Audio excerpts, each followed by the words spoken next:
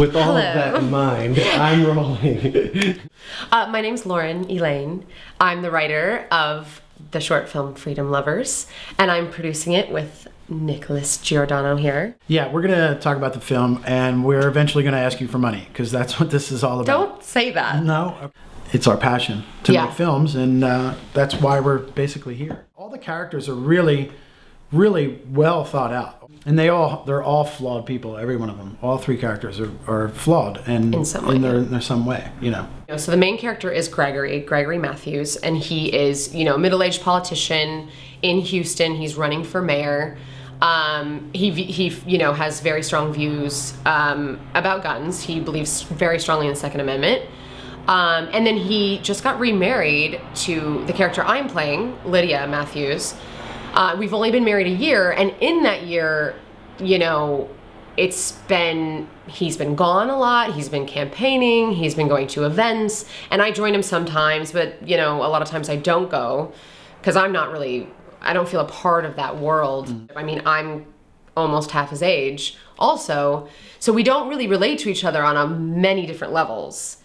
And then what are the consequences of that? The consequences are that I fall in love with someone who I do relate to, someone that is more like me, which is his son, Troy, who's a very interesting character. Troy is, he's going to school in Texas, and because of that, his dad is paying for his schooling. He said, I'll pay for your school, but I want you to come live with me because I want to start building a relationship with you.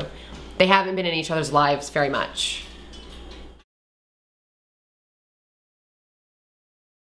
So how did you come up with the idea for this? What prompted all of this, writing about this particular subject? Well, I've become very interested in certain social issues lately, one of them being gun control. And, I was just seeing a lot of stories in the news, like Oscar Pistorius, the Olympic runner who shot his girlfriend. Maybe accidentally, we don't know yet.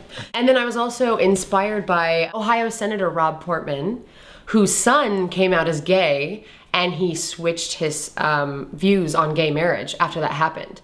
And I just was thinking, why does it take it happening to you personally for you to empathize with the other side? Right. And it always takes something like that. It's like what you wrote, the consequences don't matter until it happens to you, until it's personal.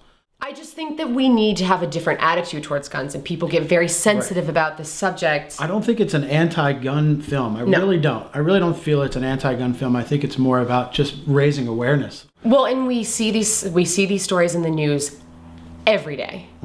Like a child shoots another child on accident because the gun is just laying around. And the thing is that you see this and you say, wow, that's really sad. But you feel so separate from it. It's like, oh, well, it didn't happen to me. That's awesome. Right. You really need to take a look at what's happening in this world and how it's affecting other people, and not so much on such a broad level, but how personal it is and how heart-wrenching it is for people to lose loved ones to anything. You wanted to create a film where you'll meet these characters and you empathize with them, and then this bad thing happens, and it's an accident. But if you didn't have a gun in the house, it never would have happened. He would have avoided it completely. I've produced a lot of my own projects before, small videos, mostly just YouTube videos. That cost money, that I funded myself, but they were on a much smaller scale. Now we want to take this on I wanted to do a project on a bigger scale, and I can't fund it myself, or else I'll go broke. I'll have no place to live.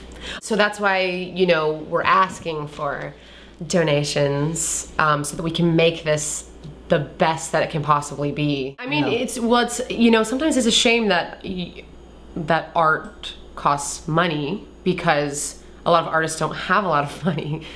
So we definitely need help. We appreciate you taking the time to watch our video.